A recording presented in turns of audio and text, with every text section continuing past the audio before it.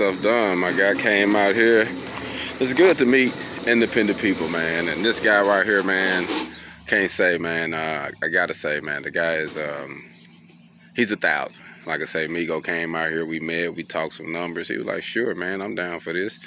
If it make dollars, it makes sense, you know what I mean? And hey, he showed up, we showing out, you know what I mean? So you'd be surprised how you build your network, but you got to build your network, man. You got to, like, you got to build it. So we out here building our independence, doing what we need to do to get things established, getting our hog on. So that's what we're doing today, man, getting our hog on. Y'all be blessed out there.